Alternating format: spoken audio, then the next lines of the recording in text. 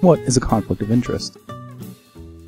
We can define a conflict of interest as a situation in which one's professional judgment in relation to a primary interest might be influenced or compromised by a secondary interest.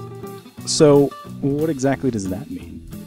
Well, let's take a look at Dr. Sally Smith. Sally studies green energy, solar panel production to be specific.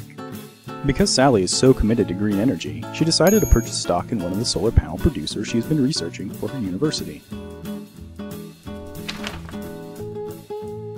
Sunny Day Solar Panels is the third largest solar panel producer in the country and an important part of Sally's research. Now Sally has a financial interest in a company that she studies at the university. A conflict of interest is the situation that Sally has encountered.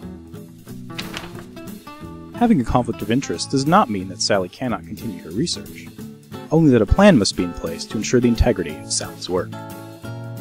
Sally, what you gonna do? Luckily for Sally, her university has a policy in place for conflicts of interest. This policy was created to comply with the myriad regulations aimed at ensuring research integrity. Sally talked to the Conflict of Interest Coordinator from the Research Compliance Services Department to explain to her how the process of disclosing her financial interests will work. First, Sally disclosed all of her financial interests that were related to her institutional responsibilities. Next, the disclosure was reviewed by her department chair, her dean, and research compliance. If none of these people identify as a conflict, Sally's disclosure is approved and valid for 1 year.